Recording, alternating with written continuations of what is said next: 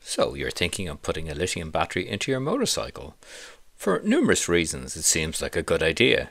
They're much lighter, they're 60 to 70% less weight. They give more power out of a smaller, lighter package. So if you need good output, say on which I needed on my Ducati S4, it's a good idea. And the lifespan is supposedly longer. They claim 5 to 10 years. They charge faster and they are said to be maintenance free. The negatives when thinking of a lithium battery are the upfront expense. So the batteries are 2, 3 or more times expensive.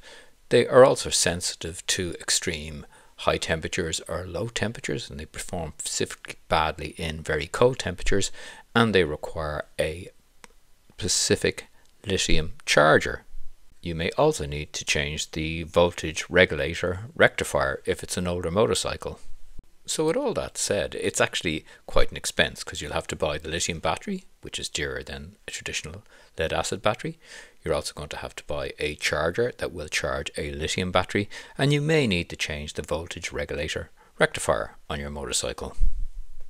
So having done all of the following, change the regulator rectifier, bought a specific charger, the same brand as the battery, and after 3 years and 4 months, the battery suddenly went dead. So I charged the battery up fully. All seemed grand.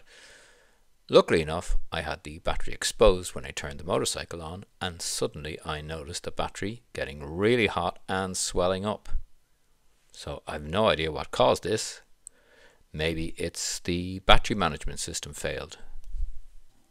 The battery remained quite hot for about 2 days, and I wouldn't store it inside at all. So that's my story of lithium battery, and I've gone back to a lead acid battery in my Ducati Monster.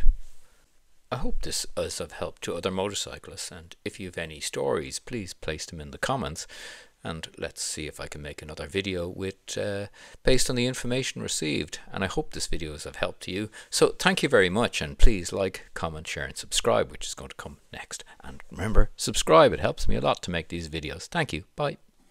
Please like, comment, share, subscribe. Thank you.